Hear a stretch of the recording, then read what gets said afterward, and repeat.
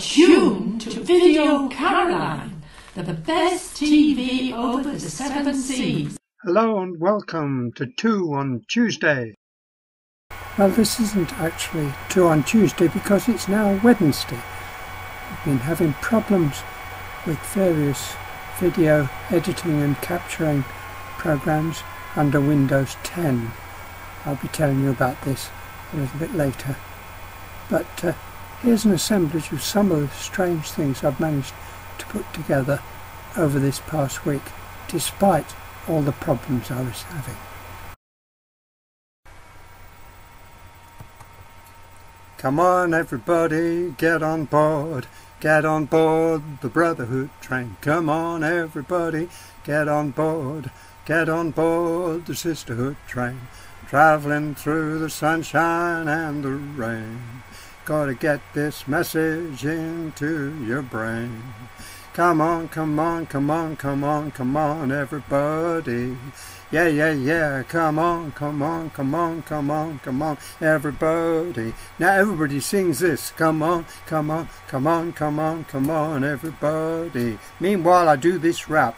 Get on board, don't be a fool. Don't fall for no divide and rule. Don't fall for all those racist lies. You gotta be cool, you gotta be wise. Just one thing, you gotta fraternize. You gotta reach out, give a helping hand to everyone living throughout this land. Don't matter your colour, don't matter your creed, 'cause love is the harvest when love is the seed.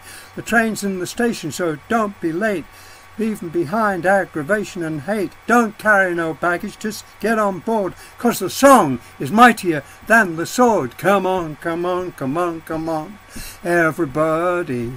Yeah, yeah, yeah, come on, come on, come on, come on, come on everybody. Yeah, yeah, yeah, come on, come on, come on, come on everybody.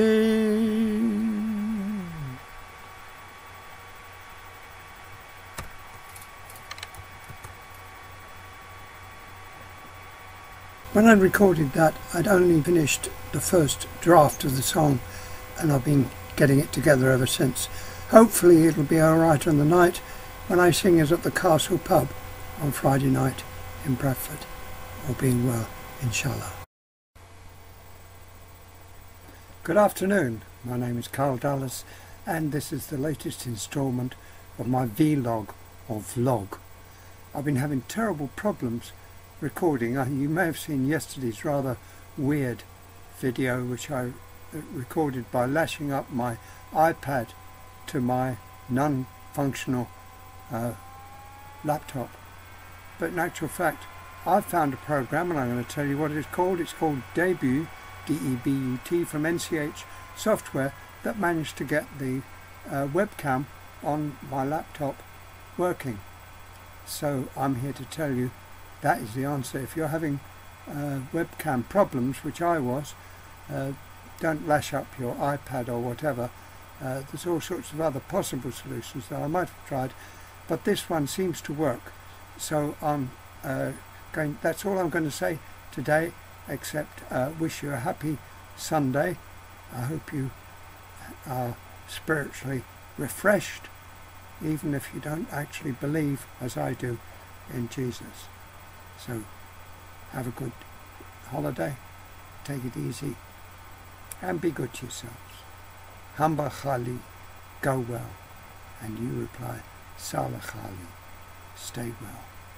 And I'm hoping to do just that today. God bless you all. Bye.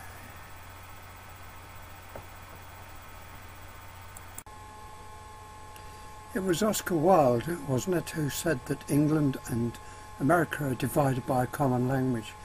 But I think we're divided by some kind of time warp.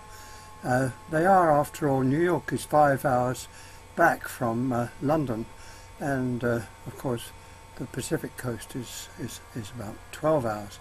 I'm thinking of this because I was watching the opening episode of House of Cards on Netflix last night, and I thought how slow this is. This is the third season, and each season has 13 episodes. That's 39 episodes.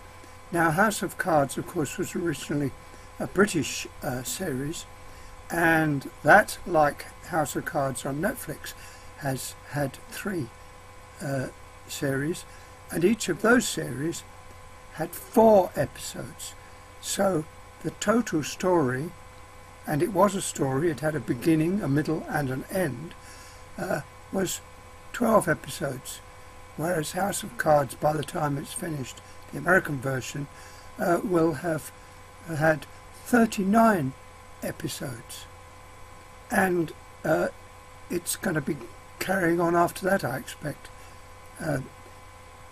Last night, I mean, let's face it, the interesting is Frank Underwood, the American politician who's become president of the United States, climbing on the backs of all the people he's assaulted politically during, and not only politically, of course, as he's climbed to the top. But last episode was he played very little part in it. We had a bit of an argument between him and his wife about whether she should be standing for ambassador to the United Nations, because Frank felt that that would interfere with his plans. He's got a new workfare plan that he wants to push through Congress, but the writers don't seem to have decided what that workfare plan would be. Certainly we weren't told last night. I'm not even sure that I'm going to be watching the rest of it. I've given up on Fortitude. That just got so complicated, and apart from Michael Gambon, who is always a joy, whatever he's in, it really didn't grab me. And yet, this is supposed to be the age, this is the age of the video game. Crash, bang, wallop, very fast. And why are they doing? Why are these things so slow? And it's not just the TV shows. I've been reading a book on the secrets of how to be successful on the internet by selling your whatever it is you're trying to sell. And I thought, well, that'll be useful. It was free, so I downloaded it and started reading it. The beginning of it is who I am and how I got where I'm going. So I thought, yeah, okay, that's fine. I'll skip that because I want to get down to the guts of the stuff. You see, excuse me. The way, I mean, I'm not a very successful author, I have to confess. Perhaps it's because I was brought up in the days of newsprint rationing, when, a long article would be 800 words, and you had to catch people's attention in the first paragraph. Who it was, what they did, when they did it, and where they did it. Who, what, when, and where. And but this book, it was amazing.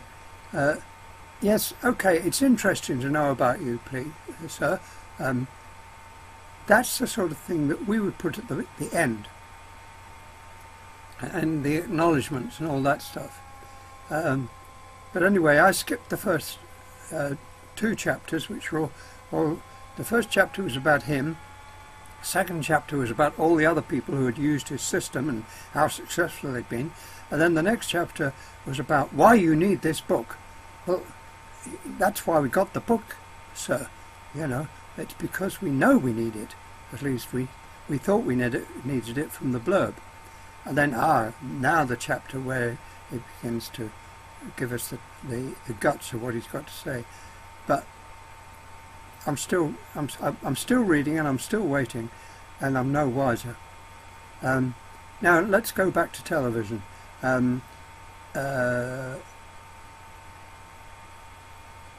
Yes, Wolf Hall.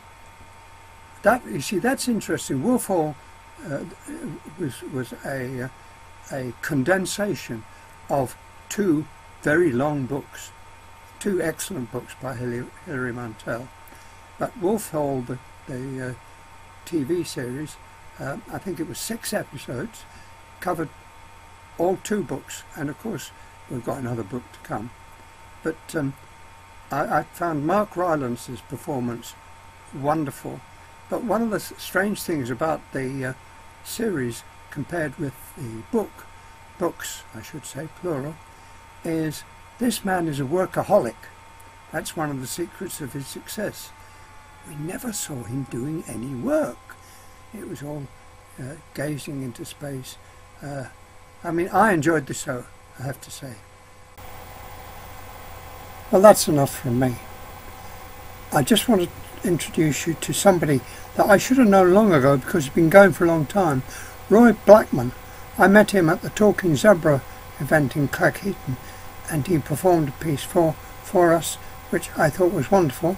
But here's another thing that he composed some years ago that I've taken off his CD. I hope you enjoy it. Collapse of the family firm. I work for this family firm. Body, body, body and body. The 4 directors were everybody, anybody, somebody and nobody, who were all sons of Billy Body, the founding body, the late body who was now a dead body. Everybody knew there were financial problems, but nobody knew where the money went. It was anybody's guess. The shop steward Peabody thought it should belong to everybody, and that upset somebody. You will never guess what this firm made. Bodies. Car bodies, bus bodies, fire engine bodies, tractor bodies, lorry bodies, red lorry bodies, yellow lorry bodies. There were red and yellow lorry bodies all over. Everybody's sons worked there, but they were all nobodies. Somebody's daughter thought she were somebody, but she was anybody's and everybody's, and there was absolutely nobody who hadn't been on the body with her, according to all the busybodies. The end came over a 2-minute job that wasn't done. It cost the firm millions. Everybody knew it needed doing. Anybody could have done it. Somebody was off sick. Nobody bothered. Me, I wasn't going to do it. It's not my job. I'm just a bodyguard. Anyway, my name's not Body, it's Soul. Richard Soul. I'm not the only arsehole on this firm, and I told everybody I'm not going to do anybody's job for nobody. Now everybody's out of work, and I'm hoping somebody will find me a job with anybody. Well, that's it from me. My name is Carl Dallas, and you've been watching 2 on Tuesday, courtesy of Google+, Hangouts on Air, and YouTube. With any luck, inshallah, God willing, I'll be back here in a week's time. Till then, bye. I was your bride.